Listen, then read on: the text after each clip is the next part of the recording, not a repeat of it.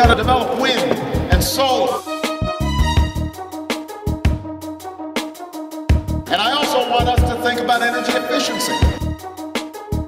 Two things you got to have to conduct your combat operations to close with and destroy the enemy, and that's ammunition and fuel. If you don't got those two, you ain't going to make it. Energy is critically important than ever for the war fighter. The better we use energy, the less risk it is to our troops. The reality is that when you look at a war fighter, wherever they are in the world, they're dependent on technology and they're dependent on energy.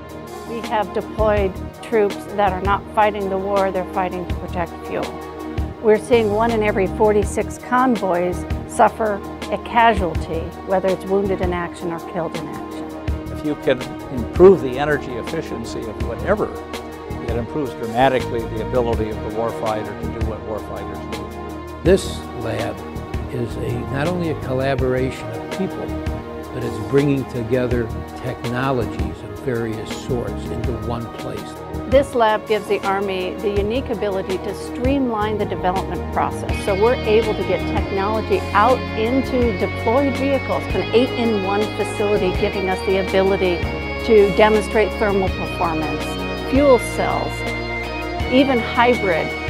The better we use energy, the less risk it is to our troops, the more effective we can be in the fight and have soldiers performing their primary mission.